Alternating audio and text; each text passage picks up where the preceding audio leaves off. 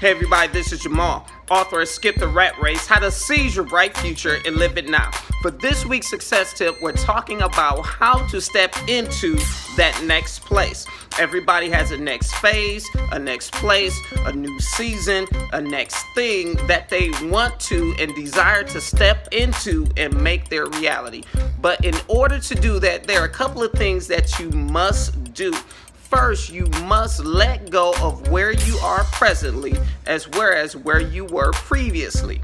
You must let go of your present place.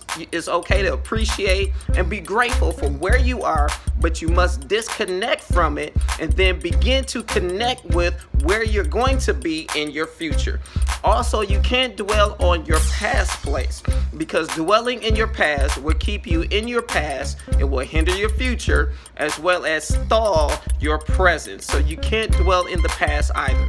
Now, what you also must do is really connect with the place where you're going. You must begin to set your eyes, your emotions, and your sights and your mental thoughts on that next place so that as you go towards it, you'll be prepared to live it out and it will become your reality. Remember, success always occurs from the inside to the outside.